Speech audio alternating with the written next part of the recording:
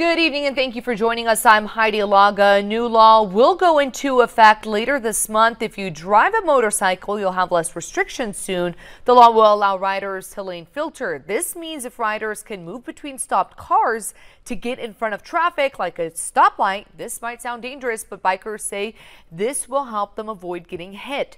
We talked to experts and we'll have more on that new law on KGUN9.com.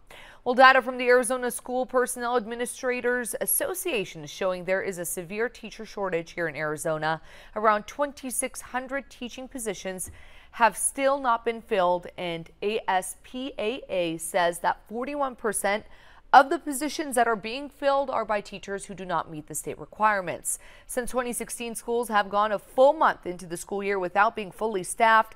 ASPAA is asking Arizona leaders to increase funding to fix the issue.